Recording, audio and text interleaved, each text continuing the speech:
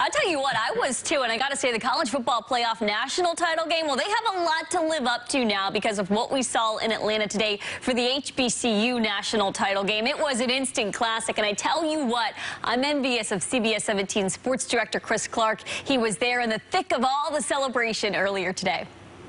That's pandemonium down here on the field at the Mercedes-Benz Stadium. NC Central just capped off an incredible season, knocking off J-State. That's exactly right. They definitely did. Taking on the Celebration Bowl. They avenged that loss in 2016 with an overtime win. Of course, it's got to be overtime. It's the Celebration Bowl. We'll have much more coming up from this game later on in sports. Even the pandemonium down here, it's a Celebration Bowl. I'm Chris Clark. Back to you.